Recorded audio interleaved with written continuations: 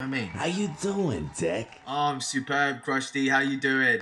Um, it's Crusty. That's what I fucking said. I said Krusty. No, Crusty. Krusty. Hey, you dumb fucking shit. No, Crusty. Crusty. Yeah, like a fucking Krusty Krab or something, right? Krusty with a C or a No, K. Crusty. Let's give you that name, Krusty. Because by the time that I come on your back, you're definitely crusty. You know? Oh, you're such a dude.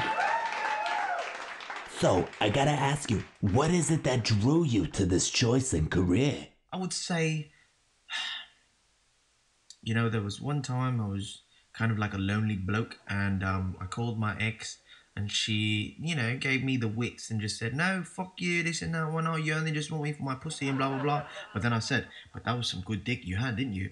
She was like, yeah, that really was. And so, like, I remember, like, I came over and I was like, listen, just, I'm going to miss our relationship and all that. Like, everything was really great. So, let's just record it for kid's sake, and like, let's just try it. And so we did, and I just loved the way that I was fucking her, and I love the way that my cock looked that day, you know what I mean, because I gave it a nice little perm on the pubes.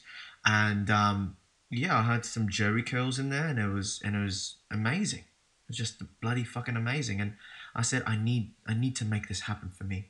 It was that day that I needed to make this happen. So thank you to my bloody ex for letting me fuck up one last time and fuck with that cunt that whoever you're with now, he's ugly as shit. And I know you know that.